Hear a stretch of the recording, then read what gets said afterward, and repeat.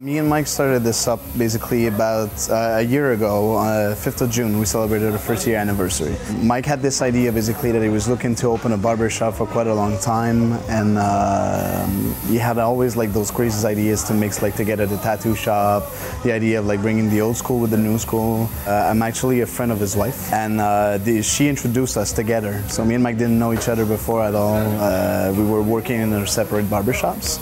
And we got together, we met, he explained to me his concept and everything, and I just rolled along with the idea. Really what we want to do is to stay as far away as possible from like chains barbershop and really create something that's going to fit the neighborhood which we're in right now. So the environment of the shop is very punk rock, as you can tell, with all the decors, the flash, the tattoo designs on the wall.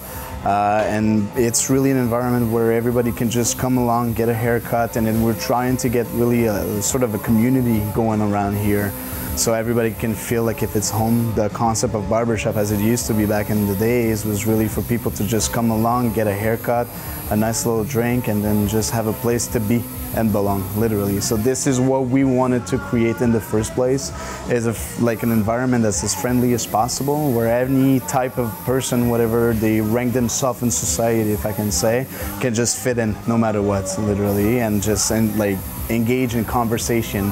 So this is why we have all the mirrors and the chairs set a little bit apart, and then we turn them in the center, so the focus, the main goal of the shop is the conversation that gets created within our clients, us, and everything together.